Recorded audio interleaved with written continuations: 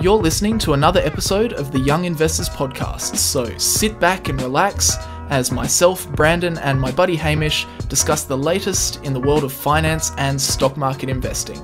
Now, a quick reminder before we get into the podcast is that nothing in this podcast should be taken on as personal financial advice. If you're ever unsure about your finances or investing and you need some help, make sure you reach out to a qualified financial advisor. But with all that said, let's get into another episode of the Young Investors Podcast. Welcome back, everybody. Welcome back, Brandon. How's the weather? I've been instructed by Brandon to ask him about the weather. So, how's the weather? Icebreaker. I think it's the world that's accepted, the globally accepted icebreaker is just, how's the weather? It's just the baseline. Nice weather we're having, but terrible weather we're having. Well, let's have a look. It's actually sunny outside, but I probably don't want to go out there because that's the thing with Canberra. It's always sunny, but when you walk outside, it's freezing. Yeah, it's a bit like that here too at the moment. It is sunny today. It's been sunny for yesterday it rained a little bit, but it's the weather's been picking up a little bit. So I've been happy about that. My mood is always significantly tied to how the weather is. If there's, I don't know about you, but if it's like cloudy and rainy and cold in the morning and like the house is cold, I'm in a terrible mood. But if it's sunny, if it's like 20 degrees and I can sit out on the deck, then I'm in a good mood. Yeah. No, it's so true. So true. It's funny how that happens, isn't it? Yeah. It's so... I really do find that, like when I'm sitting at home and I've got the windows open and outside it's just gloomy, like you just feel down. Whereas if it's sunny and warm, you just want to get outside, you feel so much better. It's actually a thing. I was just looking this up because I thought I remembered seasonal affective disorder. I mean, that's probably a very extreme version of what we're describing. I don't think I'd quite say that I have this disorder. But yeah, it's a type of depression that is related to changes in the seasons. There you go. Wow. Yeah. Should go get diagnosed. Yeah, symptoms start continue into the winter months, but it's so true, and it's such a thing. Like humans, we need light. Light makes us feel good. It makes us get out and about. It makes us, happy. I don't know. It's just weird. Anyway, should probably not talk about that because I'm no scientist by any stretch of the imagination. Yeah, let's not go down that path for too long. But this week we've got a lot of earnings to talk about. This is one of those weeks in earnings season where there's just so many companies reporting that we obviously can't possibly get to even a fraction of them. So we have to kind of pick out the big giants. So we're going to talk about Tesla, of course. Wouldn't be a Young Investors podcast without talking about Tesla for some period of time. We'll talk about Google and we'll talk about Facebook. And there's a couple of other smaller ones that we may get to, but it kind of just depends because there's actually some interesting news coming out of each of these companies outside of the typical revenue and profit numbers that we normally talk about. So that's what we're going to get into in today's episode, and hopefully we'll get to one or two Q&A questions from the audience. We'll try to. The end. We'll see how we go. We'll do our best. But with that said, I'll just get started by going straight into the sponsored segment. So today's episode is sponsored by Sharesight, which is an application that you can use to track the performance of your stock portfolio. So you can basically use it to bring in all of your trades either automatically or manually, and it will track all of the different types of gains that you experience from your investments. So capital gains, dividends. If you have dividend reinvestment plans, it will do all of those calculations for you. Currency gains, if you're buying shares internationally or you hold foreign currencies. And then you can also use it for when it comes to tax time. So Sharesight generates up to 10 different reports that can be used at tax time to work out things such as your capital gains, dividend income, and more. And at the moment, you can try Sharesight for free by heading over to sharesight.com/young investors. That's site spelled SIGHT, sharesight.com/young investors. So you can use that link to sign up to a free plan and use it for as long as you want, or you can use that link to get 4 months off a yearly subscription of a premium plan if you want access to more features. So go check that out if you're interested. And thanks to everyone who has used that link and supported the podcast. Absolutely. Alrighty, where should we start? You want to start with Tesla? Yeah, let's go. Let's just get straight into it. We'll probably talk on Tesla for the next 40 minutes, so strap yourselves in, guys. We probably won't have time. We'll get to the end of this segment and we'll be like, wow, we don't have time for the rest of the We'll be back next week when we finish. We won't even get through Tesla, right? We'll do it in 2 parts over the next 2 weeks. So this is going to be Tesla's earnings part 1. I tell you what, man. I'm such a Tesla fanboy though. I really do get swept up. I'm terrible. Like I need to work on my self-awareness, and I get these comments sometimes as well where it's like, dude, sometimes Brandon, you just got to shut up. But I get so into the Tesla stuff. But anyway, look, it's an interesting company. I'm always fascinated to hear about the little details about what's going on. With some companies, when they report earnings, it's kind of just like, okay, they continue to do more of the same. And I don't know, sometimes it's not that exciting. Whereas with Tesla, it's like, oh, they're building a new factory and they've got this new car coming out. I don't know. To me, it's exciting, even though I don't invest in the company. So I'll cut you a bit of slack. I really enjoy listening to it. Although I wonder if we titled this episode Tesla Earnings Part 1, if how many people would No, we can't do that. We can't do that. That would just, nobody would. Yeah, that would take it. that would tank this episode like you wouldn't believe. But yeah, no, okay. Well, I appreciate you cutting me some slack, and I'll try and get through these Tesla earnings quite promptly. But what you say is correct. I feel the same when it comes to Tesla earnings. Like, of course, I look at the financials, but the thing that I really like looking at is all the operational stuff. Like, what are they doing? What are they building? How the factory's going? That sort of stuff. So I'll talk a fair bit about that in this little section as well. So, of course, starting point with Tesla earnings is always car deliveries, which we already knew these numbers because they come out immediately after the quarter finishes. Right. So this quarter, they delivered 201,304 cars, which is very impressive, another record. So it's up 121% year over year. Also, this is kind of a random thing, but I just felt it again. If I sound a little bit strange, it's because I bit my tongue really, really hard the other day, and I've got this cut on my tongue, and it's like causing me to have like a little lisp at the moment. So I just noticed. I'll be honest. I just noticed a few words there sounded a little bit weird, but if I sound really weird in this episode, that's why, because my tongue like isn't working at the moment. Brandon's broken. I'm broken. Anyway, getting back into it. So deliveries were at a record. So Model S and X deliveries, 1,895 versus Model 3 and Y, 199,409. Wow. Now, that Model S and X, in fact, I think it's only Model S's at the moment, is so low because they've just started building the plaid Model S, the refreshed Model S. So that number will probably get up over time. But yeah, Model 3 and Y, almost 200,000 Model 3s or Model Ys delivered in that quarter. So absolutely unreal. That's crazy. Did you see MKBHD's video on the new Tesla? I did. It's very impressive. Yeah, I highly recommend anyone go and check that out if you haven't seen the new Model S, right? Model S Plaid. Yeah. And Plaid. Yeah. Plaid. Yeah, I mean, God, that steering wheel is shocking. I'm sorry. The yoke. Oh, man. I hate it. It's just like a sports car, really.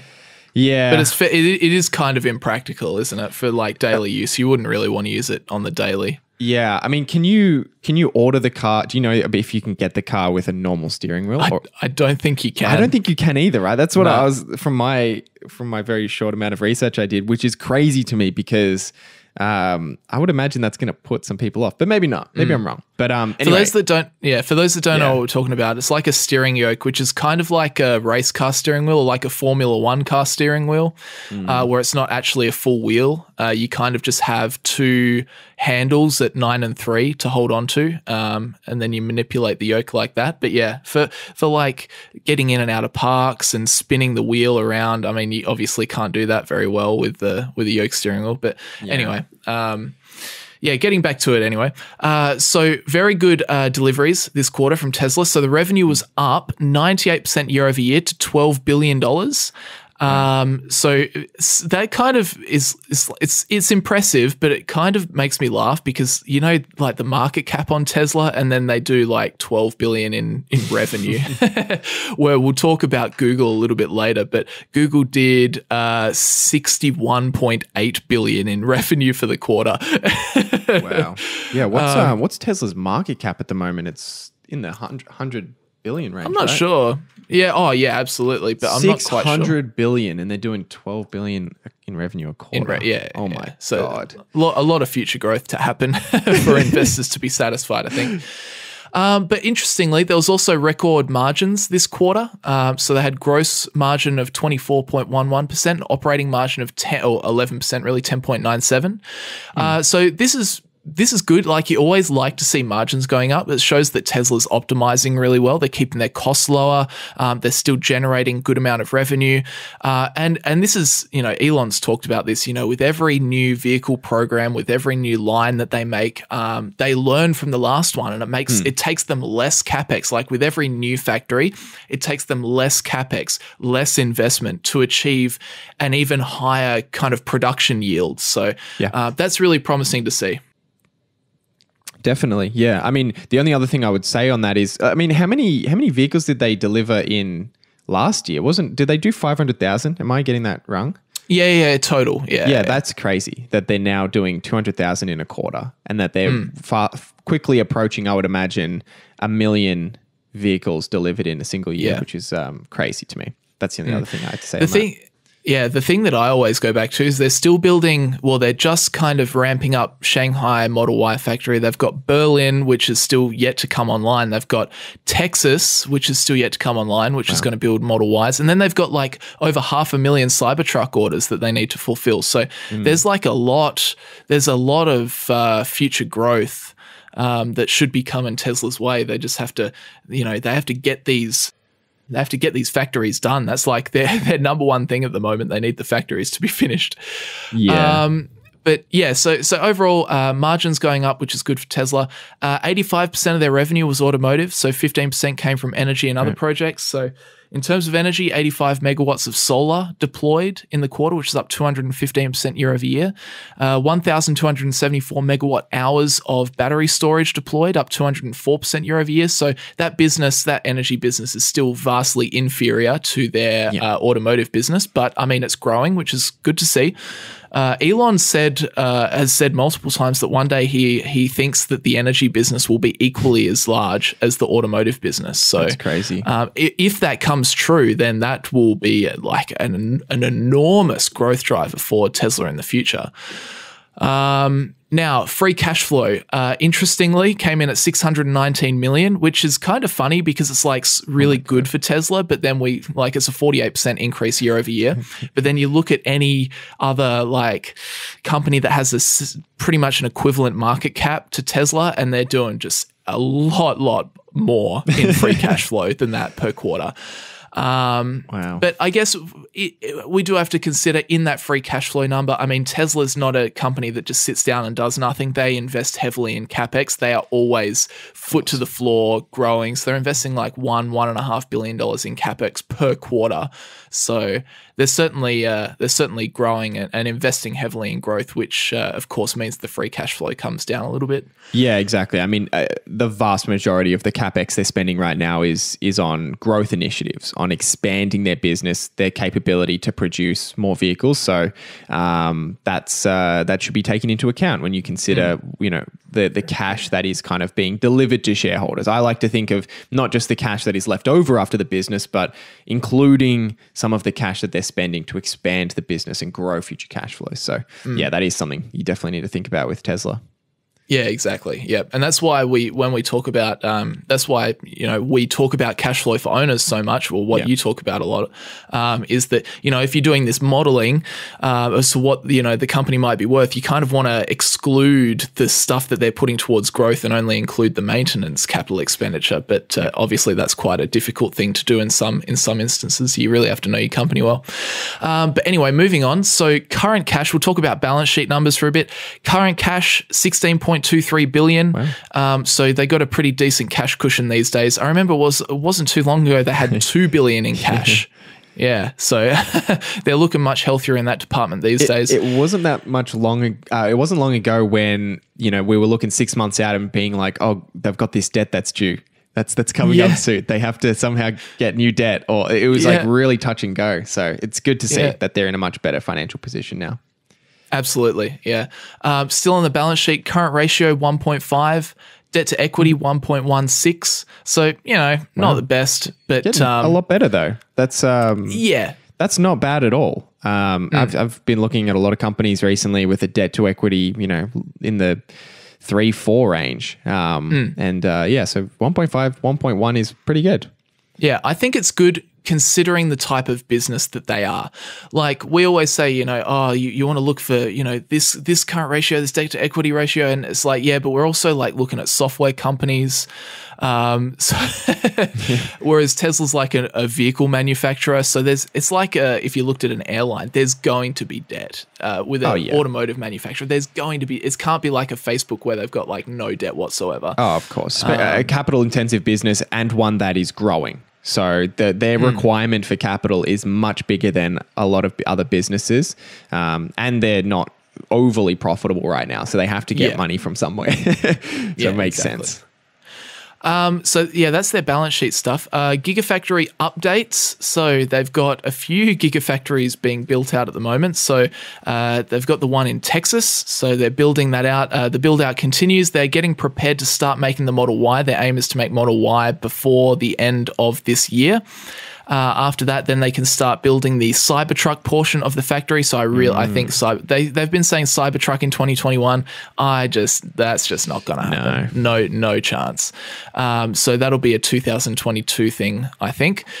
Shanghai Gigafactory, Model Y factory is pretty much done now. They're just continuing to ramp that up.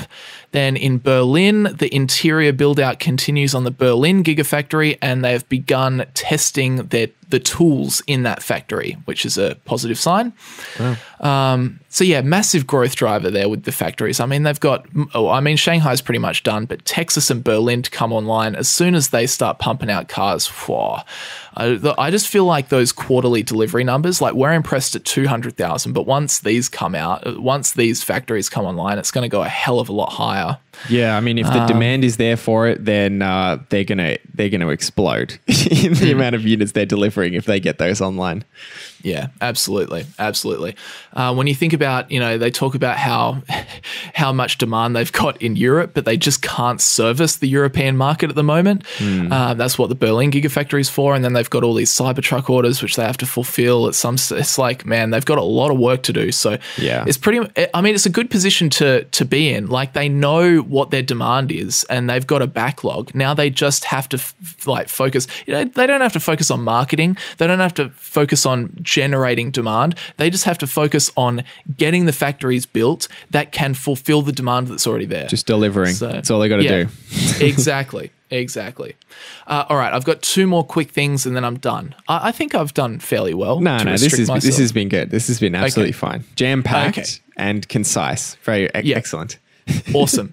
Okay, full self-driving. That's something that people that follow Tesla love to look at. So beta version 9 of full self-driving was released to a select few in the US like a week or two ago. Interestingly, you can now also buy full self-driving as a monthly subscription option, which I believe costs $199 per month in the US. So pretty expensive, however, and it's very early, so I can't imagine too many people would be buying it right now, considering all the cars come with basic autopilot. I think this is just getting themselves set up for the future where, people will be connecting their cars to the Tesla network and they'll be generating passive income.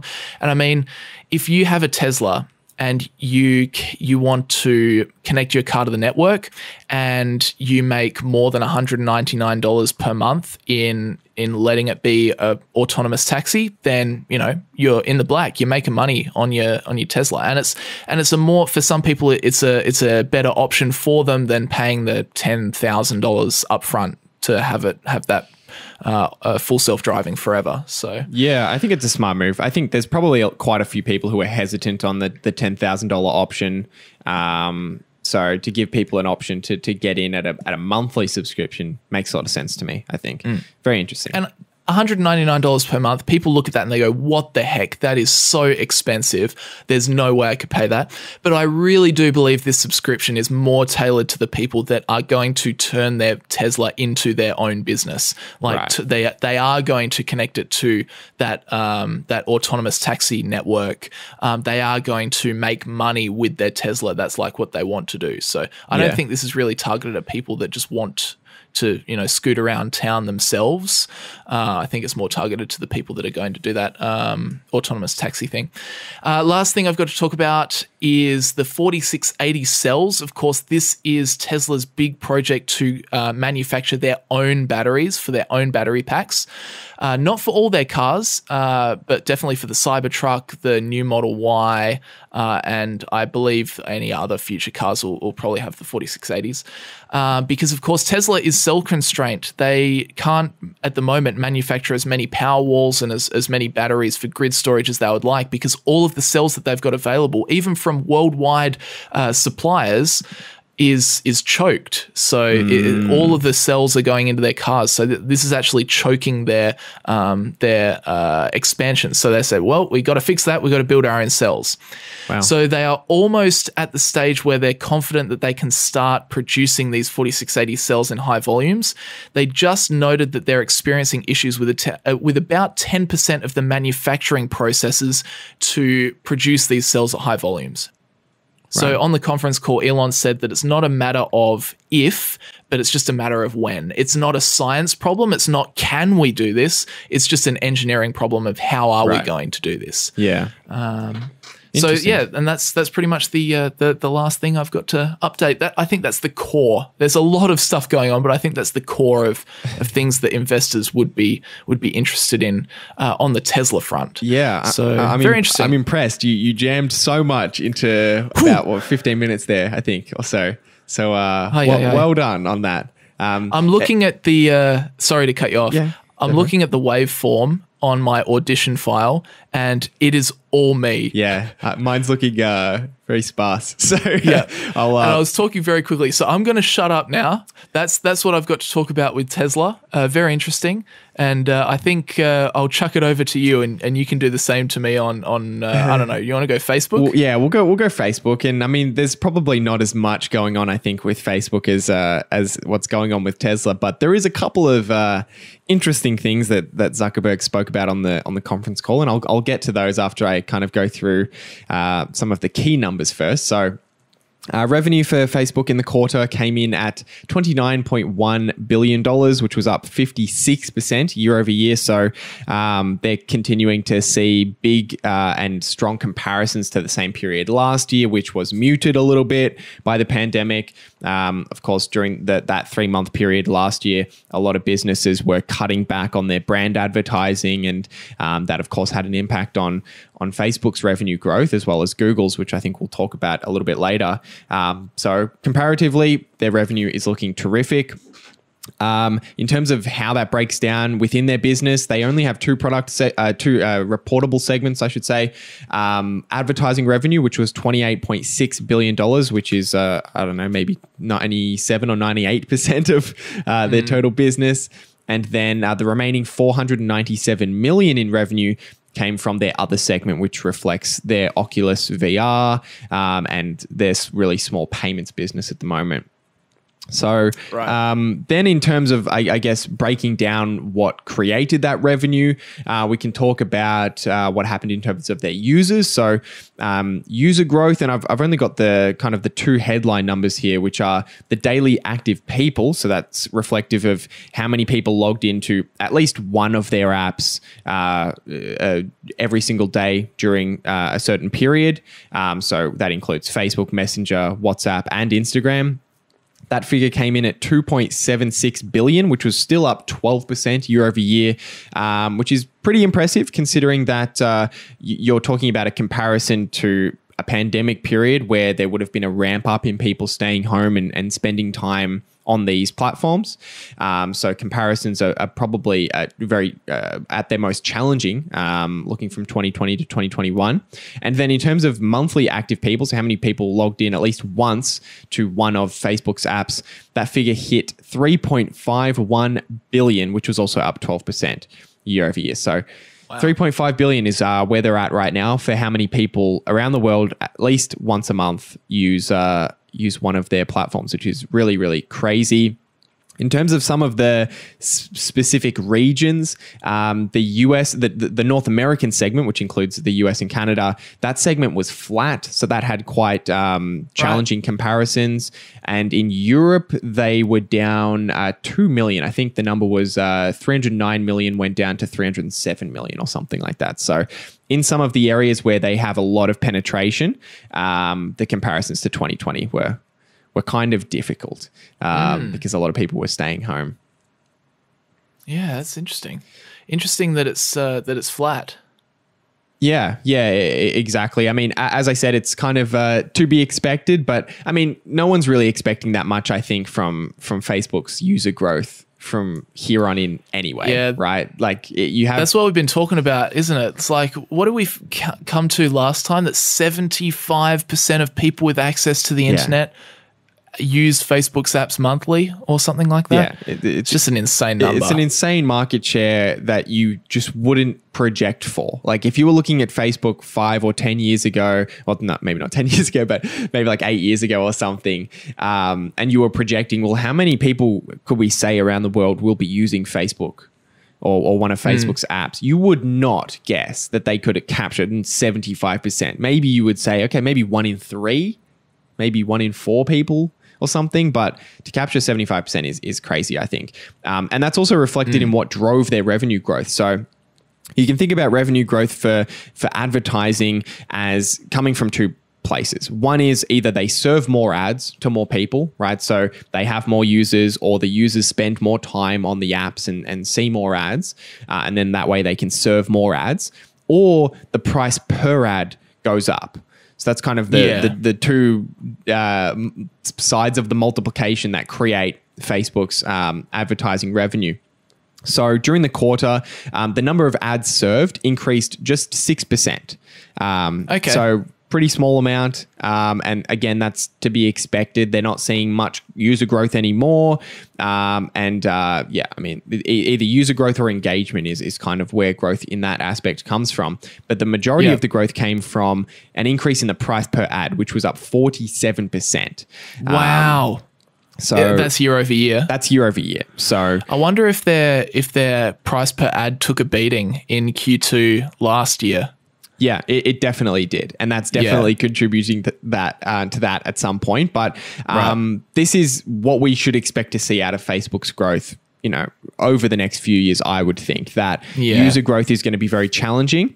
But as a result of user growth slowing down, because Facebook's advertising platform works on a bidding system, you can kind of think of it as the amount of real estate stopping increasing, right? And what happens is, if there's a slowdown in the supply, in the increase of supply, but there is still massive increases in demand, that's going to drive the price per ad up. And I think we're going to continue to see the price per ad for Facebook ads continue to go up, because people, advertisers are still paying significantly more for TV ads and other types of ads. It's insane, isn't it? It's kind of crazy. I don't have the numbers off the top of my head. I've kind of blanked it, but the amount that Facebook's ads could go up before they would even meet TV ads is astounding. It's multiple times. So I think we'll continue to see that over the next few years, rather than them increasing in the number of users. Yeah, no, that makes sense. And for those that really have never maybe used the ad platform on Facebook or don't really know much about it, I mean, the comparison to TV is just astounding, because on Facebook you have such good, just amazing targeting features. You can really target your exact demographic that you want to advertise to.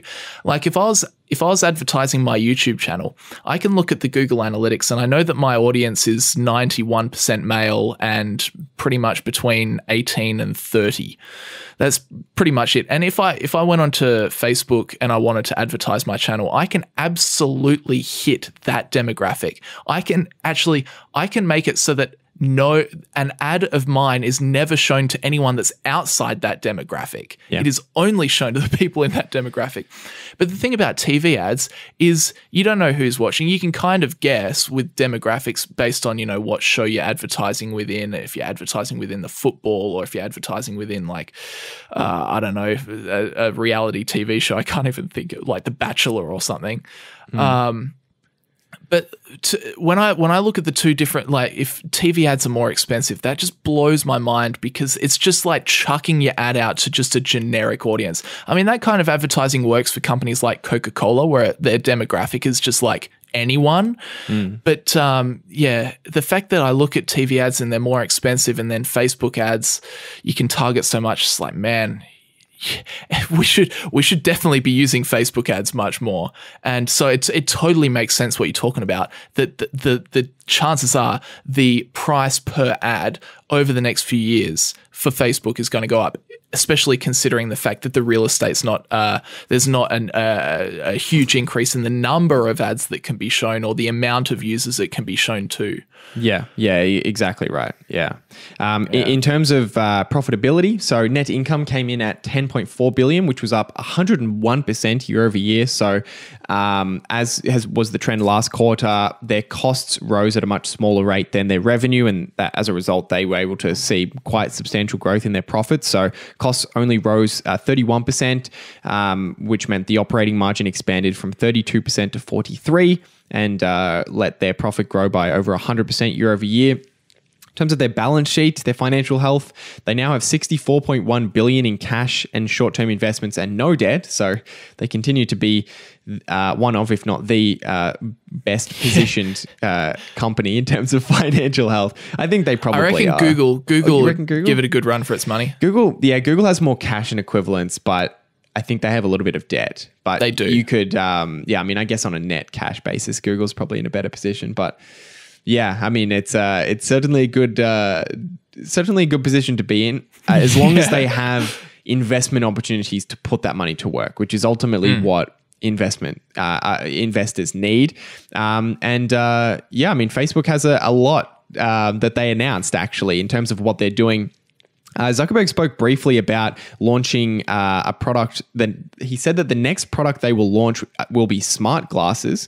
Oh gosh, here we go. Going to be supported by Ray-Bans. Wow. He didn't give many details on that, and I don't know if there is much details about it yet, but apparently that's coming.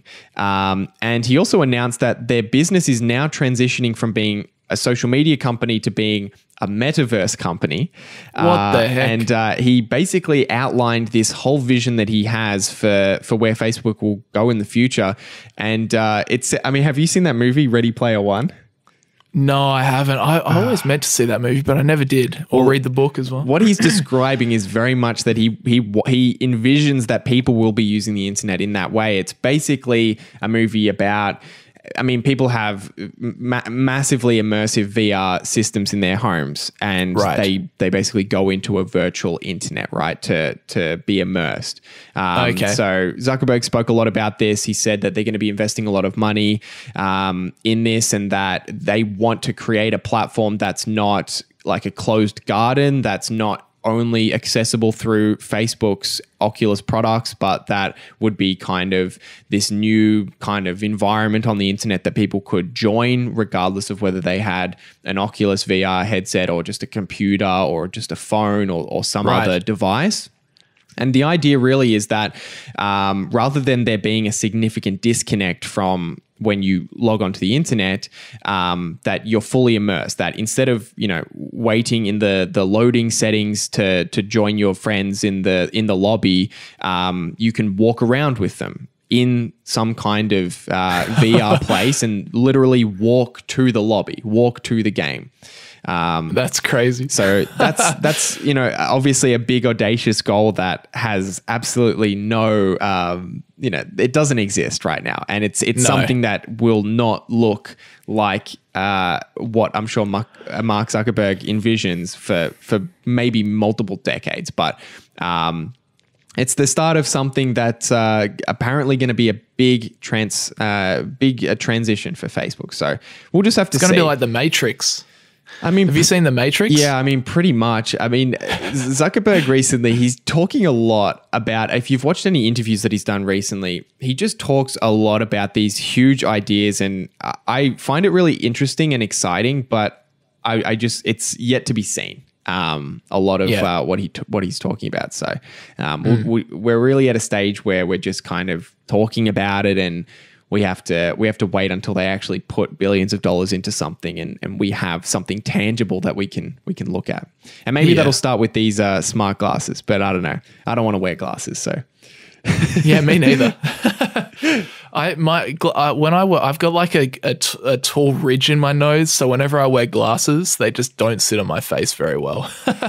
Yeah, but right. As soon as you said glasses, I was just like, wow, they're really going there. I mean, this is Google Glass 2.0 Facebook edition.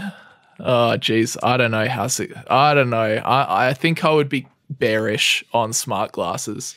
Yeah, I don't know. Maybe look, because Google Glass was such a flop, right? But maybe technology has progressed to a point where they can make a much better product. So yeah, here's my thoughts on it. I think that people will not wear them if they don't look like normal glasses, and they need to look. I mean, I have the only glasses that I wear are like sunglasses that are Ray-Ban sunglasses, and they have very, very thin. I don't even know what they're called. Just the arms of the sunglasses, right? Yeah. And they can't do that right now, and they probably can't do that for an extremely long time to put a computer into really thin framed glasses. But if they can do that, then. And it looks very much the same. It still looks good. It still looks like glasses, and it's not, you can't tell from the outside that you have some kind of computer on your face. Then there's a lot of interesting things they can do with the glasses, I think, in terms of providing information of your surroundings, more details about safety, for example, stopping people from crossing the road when they're, when they don't notice that the light is red or whatever. So I think there's a lot of application there. MKBHD did an interview with Mark Zuckerberg where they spoke a lot about that. So I recommend you check that out if you're interested. Yeah. I'm just looking at Google images of the Google Glass. Oh, it's terrible. And it's just... It was awful. See, that's exactly the opposite of what you were saying, where it literally looks like you're wearing a computer on your face. Yeah. I would never wear something like that. No, I'd never wear something like that. But I don't know, Zuck's all about... whatchamacallit, augmented reality, virtual reality. Yeah. So, and I mean, they own Oculus, right? So maybe they do have the technology to make a superior set of glasses than what Google made. Yeah. But yeah, I don't know.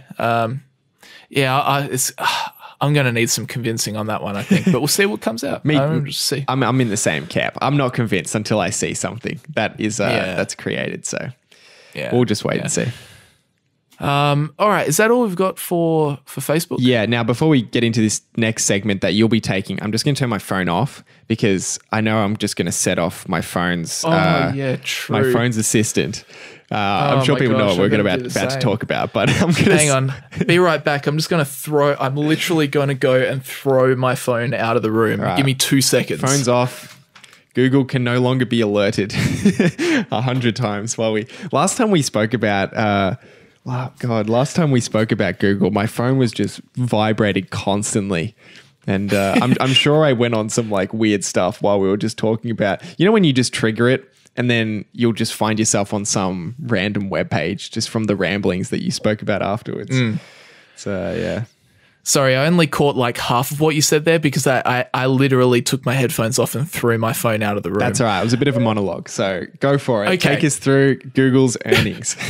Did we actually manage to do that without needing that section to be edited? Huh? Yeah. We don't need that to be edited. We actually got through that. Yeah. That's amazing. Of course. Wowee. All right, Google, here we go. So Google revenue for the quarter, as I said before, comparing it to Tesla, $61.88 billion. Just think about that. Think about the scale of that number, and that's for 1 quarter's revenue. Ridiculous. 1 quarter's revenue. So it grew 62% year over year. So again, we're seeing that same thing with Facebook with these advertising businesses. Q2 last year really wasn't flash, so now the year over year numbers look really good. Interestingly, like for Google, I always get surprised by this, but 61.88 billion in revenue, but operating income only 19 billion. I just always think that they should be keeping more of that revenue, but I don't know. It's still pretty, like, operating margin 31%, so you can't. It's pretty good. But I always think, I feel like it should be more. I don't know. Maybe I'm just going crazy. Yeah, I mean, I guess a big part of Google's advertising is that they pay a lot out of that revenue. So they pay YouTube creators, for example, but they also pay, if you run ads on just like a random website.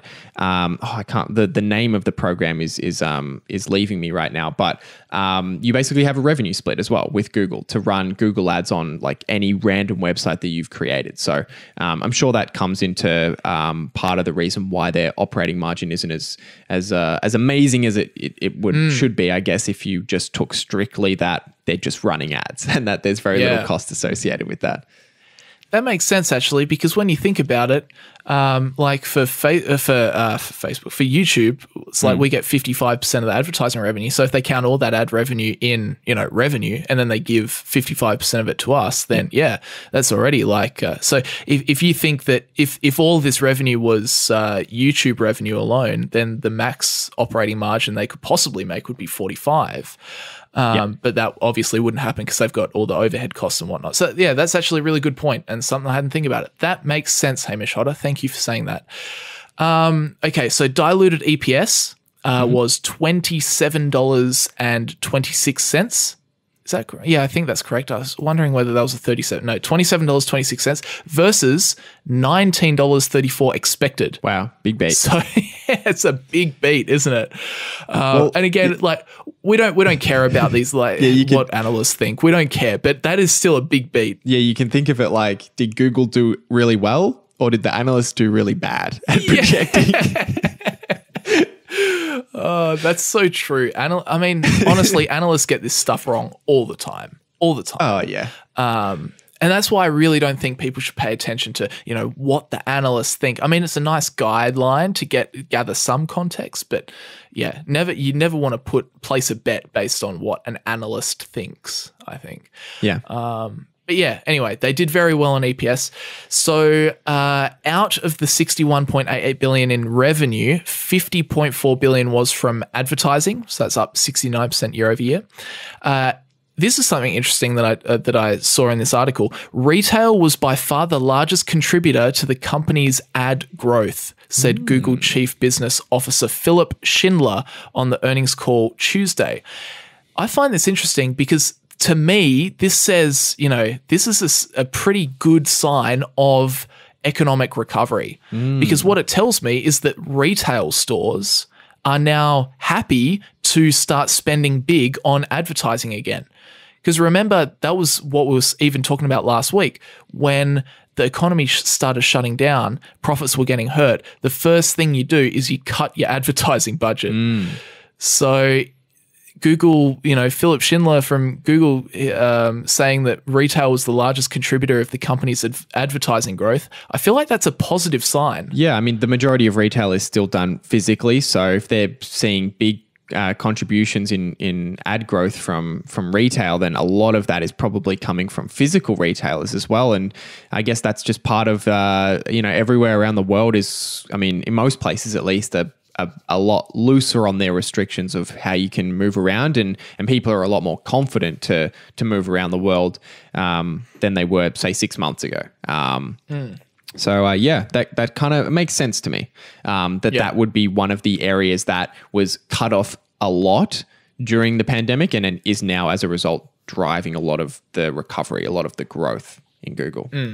Yeah. Hey, get this, YouTube revenue. Let's talk about YouTube. Oh, yeah. YouTube revenue came in over $7 billion, up 83% from last year. Get this. This is something they put in the CNBC article. This is drawing close to Netflix's quarterly revenue, which was $7.34 billion. Oh, wow. I've never actually drawn the comparison YouTube versus Netflix, but That's actually kind of interesting, I think. Yeah, that is interesting because I guess they're both video platforms. They both have completely opposite business models. One is advertiser driven and one is subscription based.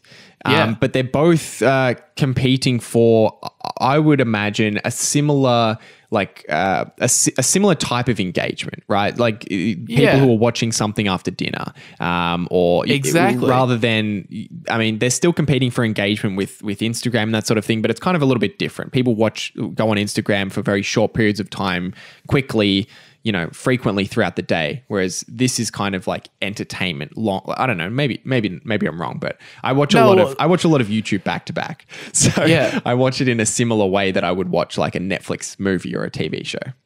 Yeah. Well, this I think you're right, because sometimes when I'm like just walking around, I'm thinking, oh, do I want to watch the new episode of whatever on Netflix, or would I prefer to go and watch a bit of YouTube? I actually do, like, now that you say that, that is true. I actually do.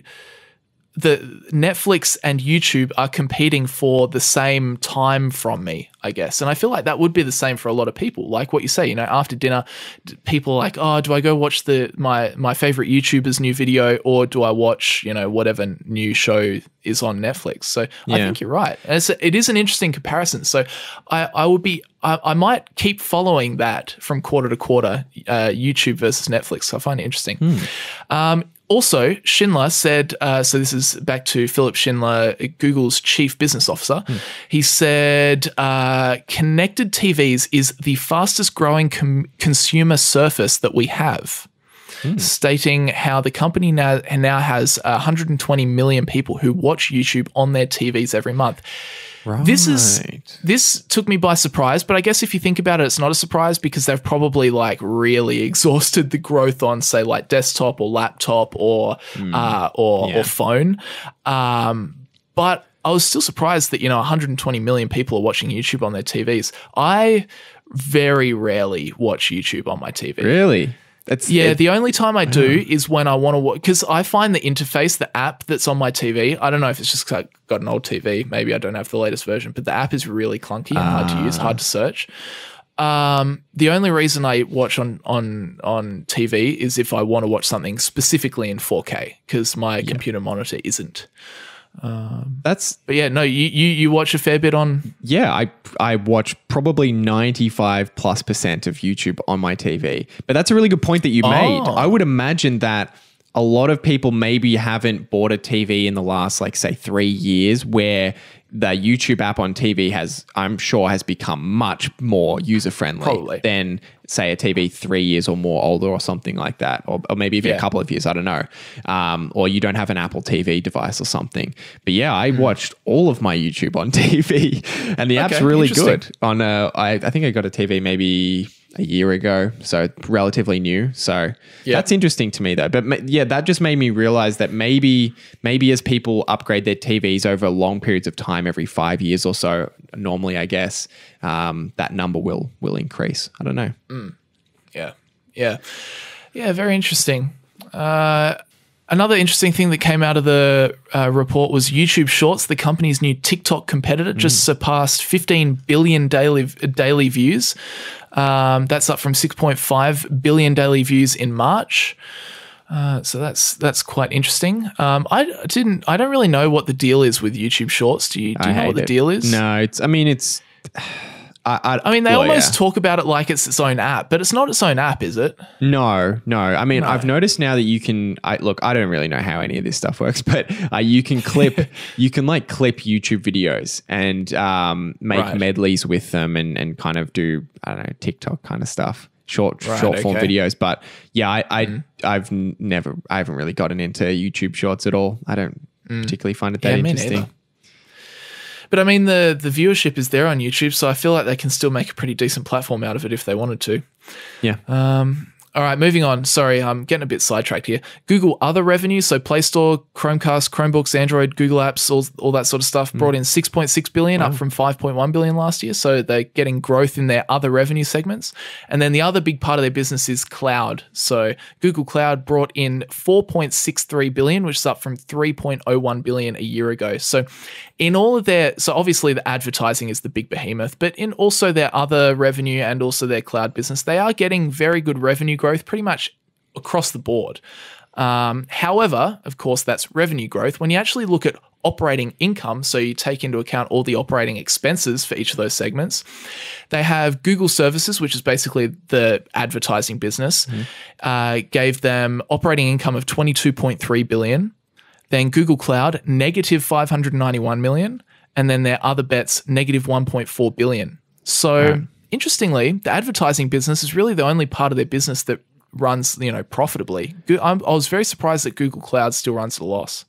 Yeah, I'd love to. I haven't looked into why they're not profitable in cloud just yet. Whether that's due to whether they're doing more investment in that area or something like that that's coming through on the income statement. I'm not sure, but yeah, very interesting to see. Other bets is continuing to be a big loss, big loss for them. But I mean, they can afford that, right? They've got a huge amount of cash and they need to be investing and making bets on new industries. So it makes sense that they're doing that.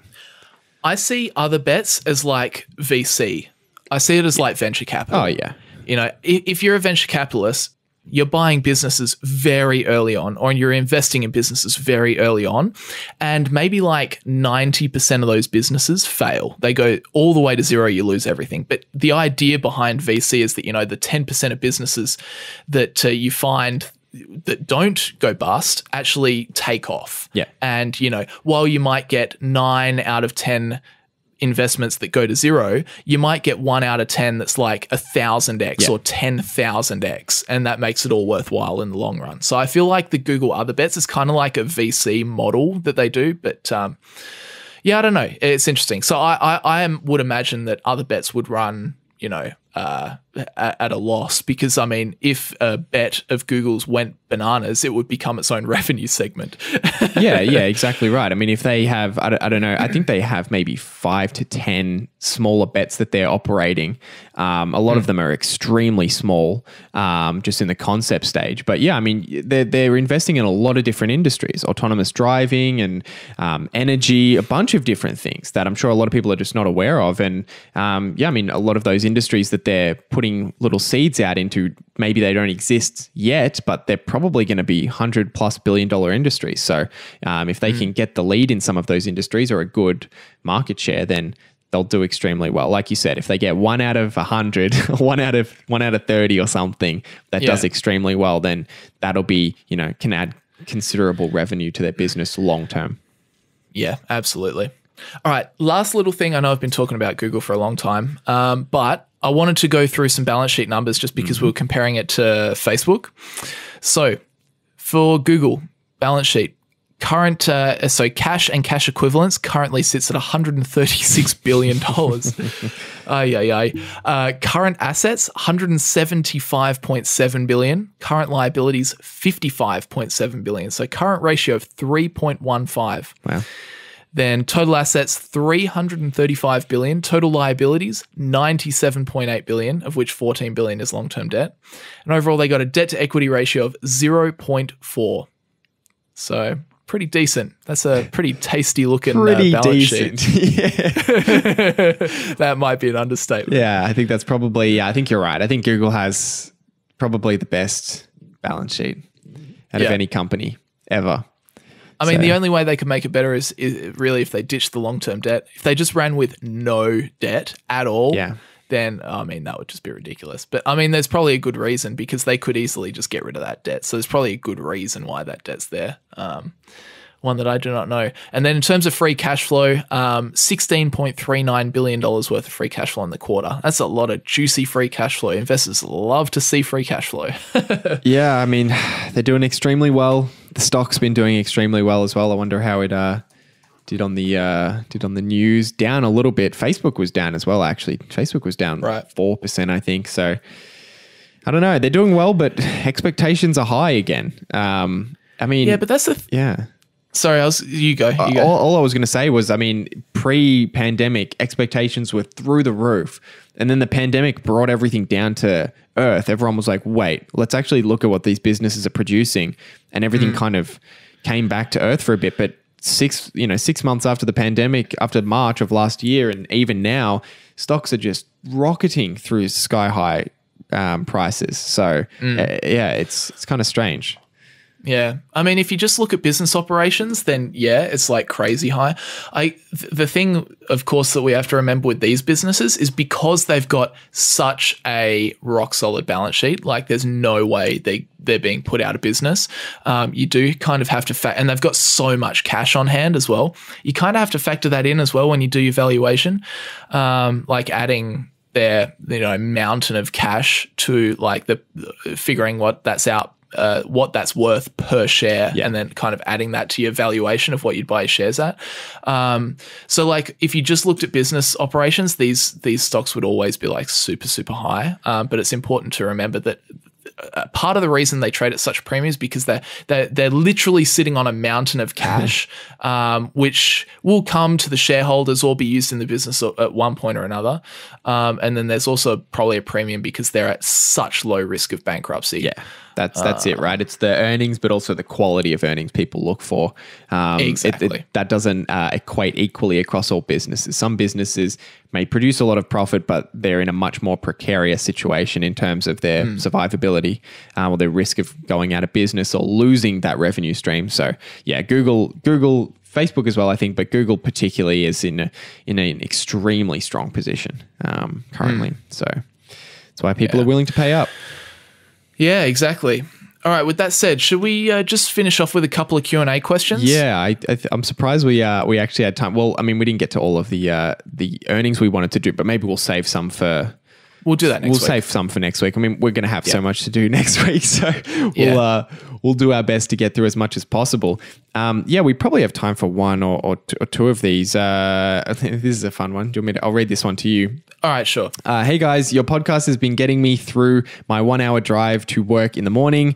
Thanks for your great insights and interesting topics discussed every week. Thank you very much. Thanks. Glad we can help your drive to work be a little bit easier. Yeah, exactly. I wanted to ask, when will you guys shed the young description in your podcast name?